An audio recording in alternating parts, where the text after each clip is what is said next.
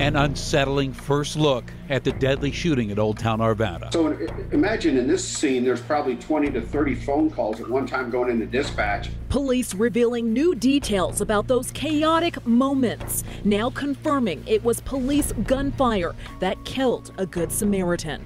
A responding Arvada officer encountered Mr. Hurley, who was holding a rifle, and our officer shot him. Tonight, we are taking a deeper look at how officers prepare to make split-second life or death decisions. Those officers did exactly what they were trained and what they had to do, what they believed to stop a mass shooting.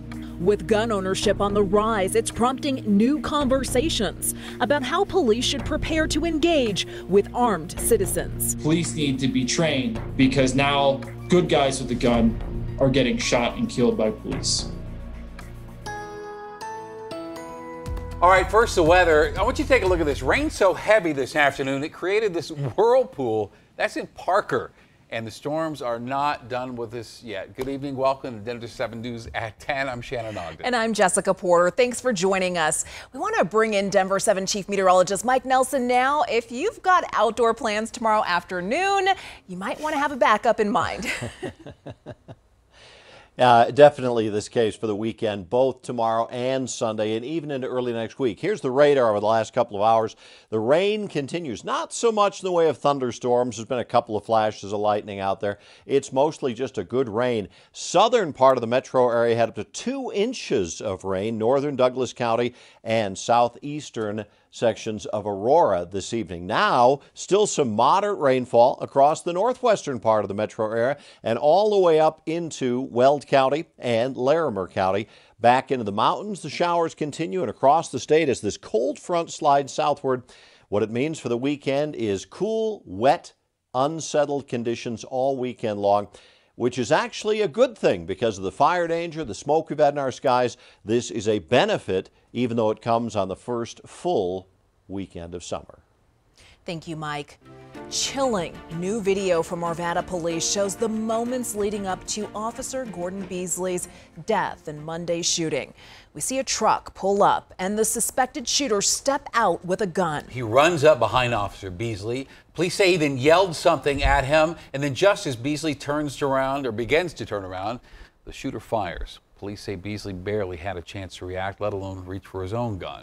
That video is just one of many details police added to the complex picture of Monday's chaotic attack. Denver7 Chief Investigative Reporter Tony Kovaleski has been digging up details all week, and tonight he breaks down what we know so far about how all that unfolded. Informed sources telling us there has been significant tension between the Jeffco DA's office and the Arvada Police Department on decisions to release details of Monday's shooting. Late in the afternoon, Arvada PD released a comprehensive and extremely transparent timeline of details from before and after the shooting. Let's start now with the timeline before the shooting. 12:49 p.m. on Monday. The suspect's brother calls asking for a welfare check because his brother was going to, quote, do something crazy. 1:08 p.m. Officer Beasley and another Arvada police officer attempted to contact the suspect at his residence to check his welfare as requested. They are unable to make contact with him and clear from the call for service at 1:18 p.m. Again, this all coming from Arvada PD. 1:17 p.m. Dispatch receives a suspicious persons call in Old Town Square. Now 1:30 p.m. Monday. Officer Beasley is dispatched to the suspicious person call, arriving at the Old Town Square at 1:31 p.m. Now this video, disturbing and difficult to watch, but it tells the story. Officer Beasley parked on Webster Street and walked through an alley towards the Old Town Square. As Officer Beasley walked westbound, the suspect pulled into the area in a truck and parked behind him. The suspect got out of his truck with a 12-gauge semi-automatic shotgun, ran after Officer Beasley and yelled at him. Officer Beasley stopped, turned, and immediately was shot twice by the suspect. Officer Beasley did not reach for his gun and takes no defensive action in this video. He simply turns in response to the suspect, who then shoots and kills him. The suspect then shot out the windows of patrol cars parked in the area and into the air. Police also telling us the suspect ran back to his truck and retrieved an AR-15 rifle. Now, here's the part where police confirm an officer did shoot Good Samaritan Hurley, as we reported earlier in the week. The suspect ran back towards the Old Town Square with a long gun, where he was confronted by Mr. Hurley. Mr. Hurley then shot the suspect with a handgun. A responding Arvada police officer then encountered Mr. Hurley, who was holding the suspect's AR-15. Think about those optics. The officer then shot him. Now, here are details from the shooter's document that was also found at that location. Further investigation revealed the following. Arvada PD investigators recovered a document written by the suspect which contained the following statements. My goal today is to kill Arvada PD officers. Also, today I will kill as many Arvada officers as possibly can. And I just hope I don't die without killing any of, and you can read the rest. Now, the statement from Arvada PD concluded, and this was powerful. Finally, it is clear that the suspect bears responsibility for this tragic sequence of events. Now, many questions were answered, but the investigations will continue into the shooting of Samaritan Hurley, and the Jeffco DA will ultimately decide if that shooting was justified. I'm Chief Investigative Reporter Tony Kowaleski. Shannon? All right, Tony. And today, for the first time, we heard from the family of Johnny Hurley. Family members described him as a wonderful person. And in a statement released through the DA's office, the family said, quote, "We are deeply moved by the outpouring of love from the community and are grateful for the support of the Arvada Police Department and their partners." It goes on to say, "We don't yet have all the information about what happened to Johnny, and we look forward to learning the outcome of a thorough and independent investigation." It could take weeks to get the results of an independent investigation into officers' actions from Monday's shooting. What we do know is that police responded to a hectic scene with one officer already down. Denver7 CB Cotton takes a deeper look into how police train to respond to these active shooter situations and the difficult split-second decisions they're forced to make. Tragedy has a way of seeping into a place. The memorials, hugs, and newly posted signs are reminders that the scars of a shooting take time to fade. Those who've witnessed them elsewhere know this too. All the information that was coming in from dispatch from hundreds of callers and do all the tactical commands at the same time. So we shared that duty as we were moving through Columbine. Grant Whitus served with the Jefferson County Sheriff's Office for 26 years and was a SWAT team leader.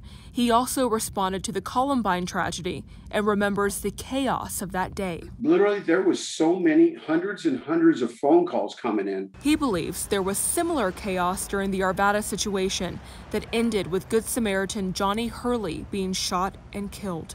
Arvada police confirming the details on Friday. And unfortunately, the hero, Mr. Hurley, lost his life in this tragic accident.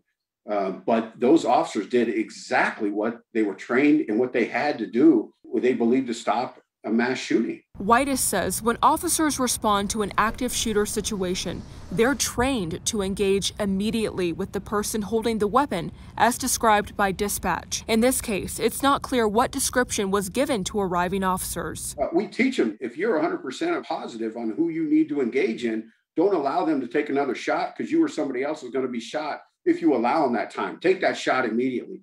That's what these officers have been trained to do. Whitus says Hurley died a hero, and here's what he encourages others with a concealed carry permit to take away. I see a mass shooting.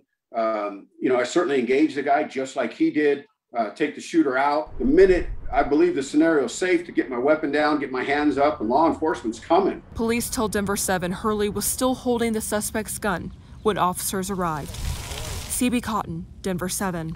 And there are many examples of how people with guns complicate the scene for police who are responding to a crime. In fact, in 2018, an Aurora police officer shot and killed a 73-year-old man who was protecting his family from an invader in his own home.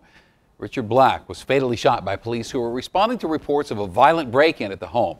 When police arrived, they heard gunshots inside. Now, what they did not know was that those shots were Mr. Black shooting and killing the intruder who was attacking his family. Police shot and killed the man they saw inside who had a gun. That was Richard Black. Well, today I spoke with the attorney who represented Mr. Black's family about the potential for confusion when police arrive and guns are present. Police officers need to be trained on how to work with or deal with a armed citizenry. And that is something that police officers, time and time again, we're seeing situations where the wrong person is being shot. And the Aurora police officer in that case was ultimately found justified in that shooting. It was very emotional to hear his name mentioned on the Senate floor. The mom of a murdered 10-year-old campaigning for change in Colorado. There are a lot of ties out there, and it's heart-wrenching. The search for justice taking Gene Tesserero to the state capitol, backing new measures to keep families safe. For his name to be remembered in this way, I'm happy to see that.